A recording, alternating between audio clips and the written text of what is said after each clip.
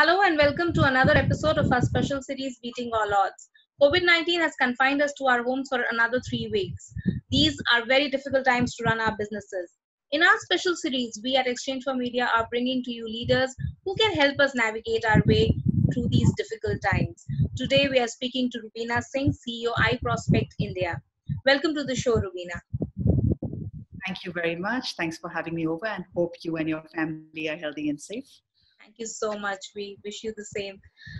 Rubeena, these are very challenging times for everyone. How are you ensuring that your business? First, tell me what is the kind of impact this has happened. This has had on your business. This lockdown. Oh, well, like in the case of most people, I think the impact has been massive. It came in suddenly. It is something which is unprecedented, something we had never imagined, which would happen. But the fact of the matter is the clients that we work with, a lot of them, the supply chains are broken. Obviously, they're not able to reach out to their customers. There are no footfalls in their stores, and businesses are impacted at large. Because of which there is obviously an impact to the business that we run at iProspect as well, which is digital marketing, helping our clients with their digital marketing efforts. So yes, there has been an impact, but at the same point in time, we are quickly working on areas where we think we can help clients and trying to also see how we can pivot our business into other areas where there could be an opportunity. So that's how we are dealing with. So to talk a little bit through what we're doing with clients, because our current clients are our foremost priority at this point in time. We understand for them also there is a lot of uncertainty and anxiety.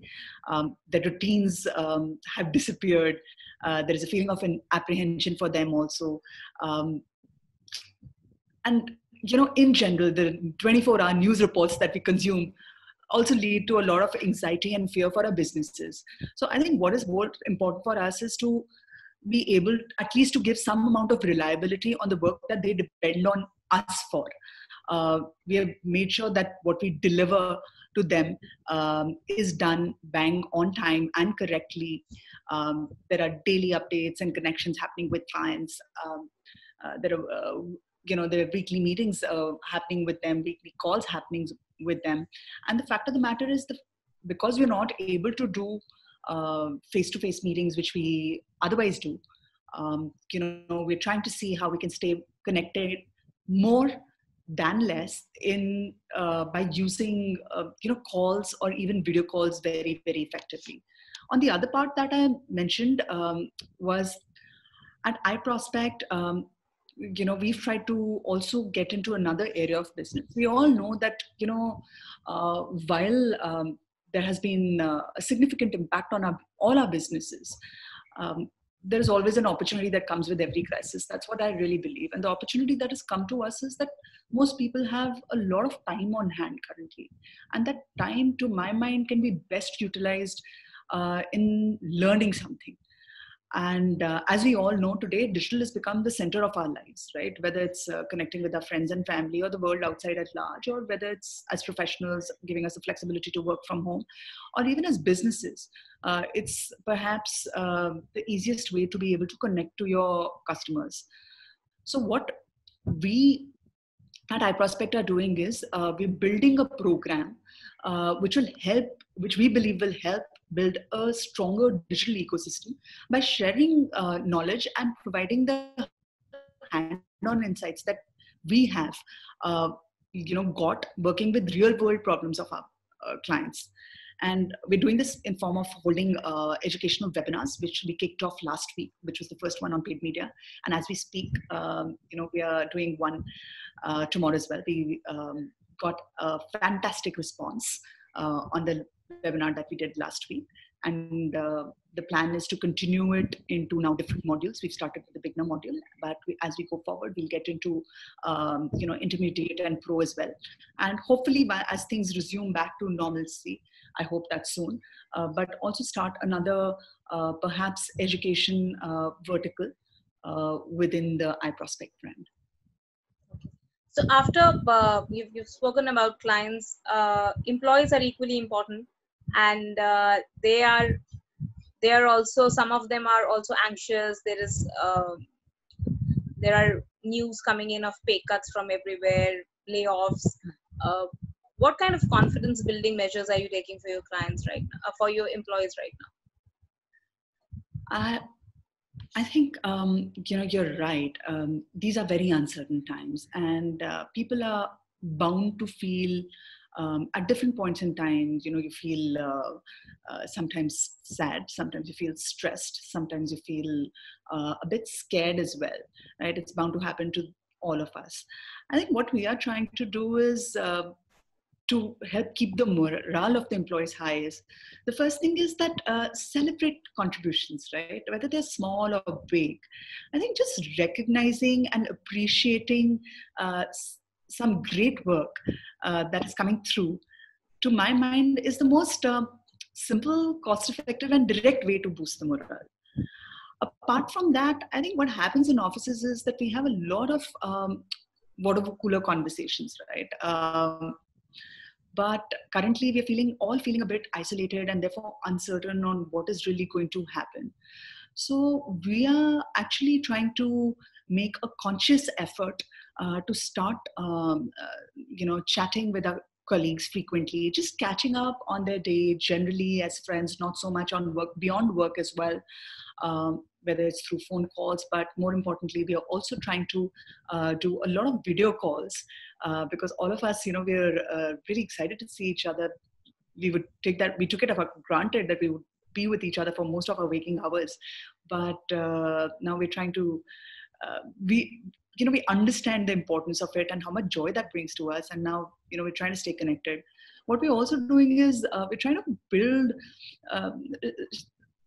continue the culture that we had in whatever small ways that we can. So for instance, in iProspect, we had this tradition of Fun Fridays. What Fun Friday is simple. It's time to unwind together at the office, and we believed it helped us create better relationships at work, iron out issues if you may have had during the week with a colleague of yours. It generally would lower stress levels and create that happy atmosphere in the office. And, we would just hang out as friends. So we were missing that a lot. So we did a video call, about the Friday before last with the whole iProspect team, just to say hello as friends and chit chat.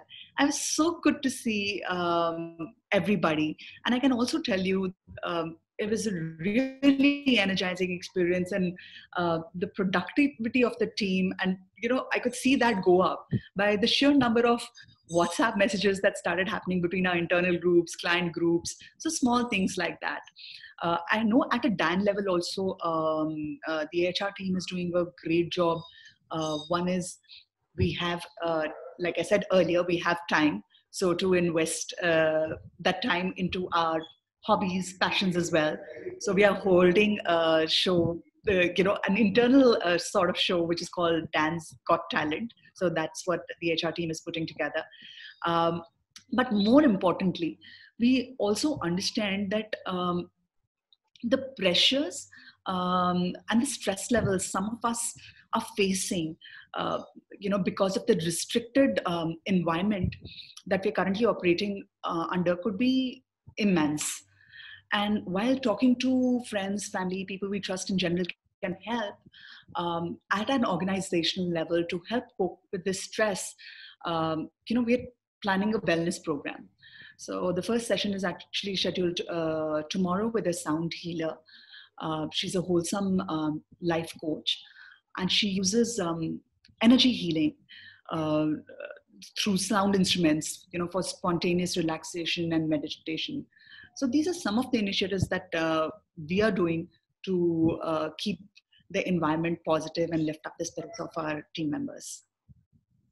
Coming back to your clients, I was going through the list and I found you have a lot of BSFI clients. And this sector is, not very active, but is still visible when I see television or particularly on digital media. Access recently did a campaign which became pretty popular. So how are you handling your clients from this particular sector? Well, I would say we are fortunate that our portfolio has been always dominant with BFSI, and these are essential services, right? Banks are still open and they're functioning as normal. If I look at insurance, in fact, health insurance and life insurance have actually, the searches and the businesses are actually increasing in times of these crises. So yes, this sector has not been impacted as much by the current crisis vis-a-vis some of the others, like in travel, hospitality, e-com, and so on and so forth. So there are the opportunities that and relevant contextual opportunities that we are working with our clients in this sector. But you also have tourism clients. What are you doing with them? Actually, to be honest, we've not been very heavy on that category. We've got a few of them, maybe a couple of them. You have Swiss tourism, right? Yes. And I think clients are also being sensitive, and we are also sensitizing them on how the consumer behavior is at the moment, and what is the mood, and how will that information be palatable. So some very interesting campaigns have been designed with very relevant communication to be able to stay connected with the customers. That I understand this is a situation which is very difficult, but we are all hopeful that at some point in time we will get past this. And at that point in time, we don't want to be completely,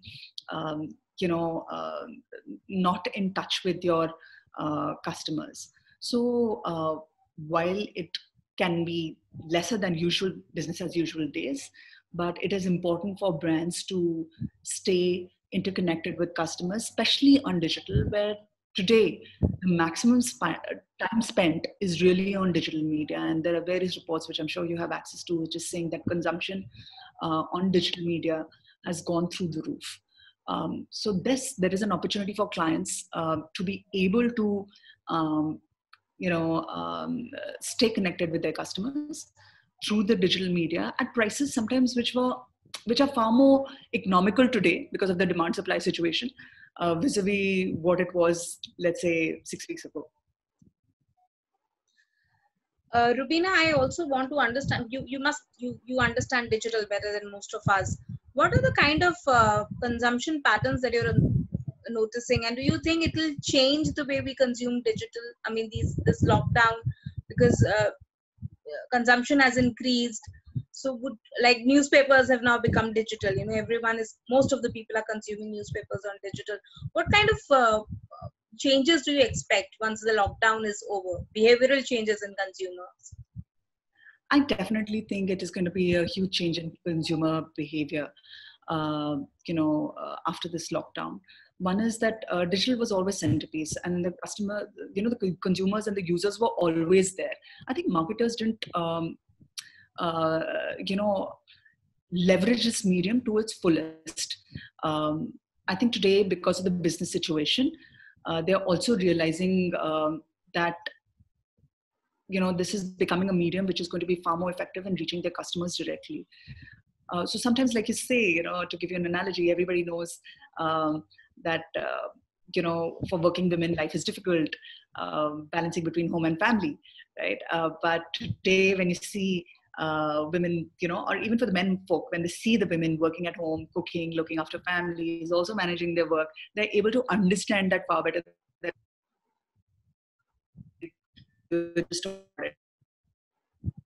This again something wrong with the video.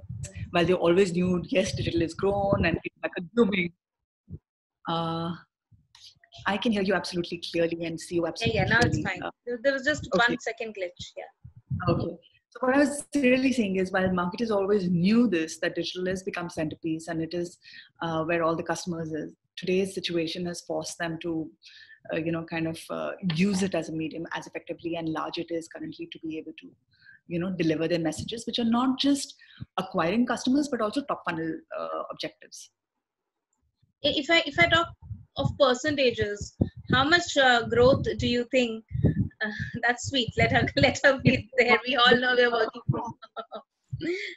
So, how how much growth do you think we will see eventually in consumption patterns in digital after this lockdown? I mean, Hello. it's for honest, it is hard number and to say anything right now. Can you hear me right now? I can hear you, but I think Can you hear me right? Yeah. Okay. Yes. I think it's hard to make any guesses right now, but I definitely see that there is going to be a positive impact on the digital channels for sure. I think from a customer's point of view, because I think they're going to use it more, and also and as customers also currently we want anything we are trying to use digital, right? So I think we are adopting it much faster as well. Not just for consumption of media, but transactions as well. And for businesses also, while they're realizing that even this whole situation, even once the lockdown opens, they're going to be like the Prime Minister said today, there are going to be steps in which it will be released. I don't think people will immediately go back to their normal behavior of getting out to the stores as quickly. It is going to take some time to get back to that normalcy. In that time, I think both customers and marketers will leverage this medium hugely effective. I know it's definitely going to be a big positive upswing. Putting numbers to it at this point in time is going to be a very hard task. So before we close, I would want you to say something for the youngsters of the industry, who have just maybe they started their career this year, or somebody who started their own digital agency this year. So what would you like to give a piece of advice, from an expert like you? Well, I'm no expert. I think I was much senior, definitely much senior to these. But yes, but I have always believed that every cloud has a silver lining, and there is some opportunity in every adversity. So see the brighter side of things, invest in learning, see where the opportunities are, and build on it.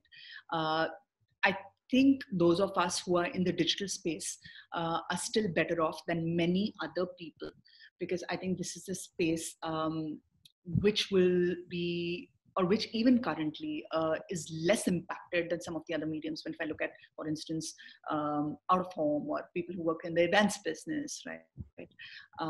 So there is opportunity. So stay positive, stay focused, invest in learning, invest this time of thinking through new ideas, finding new opportunities, and build on them, and stay positive and safe. Rubeena, thank you so much for talking to us and taking your time out. I'm sure this interview will inspire many young people. Stay at home and stay safe. Thank you so much, and sorry about the interruption. That is working from home. It's perfectly fine. Thank you so much. Thanks. Bye.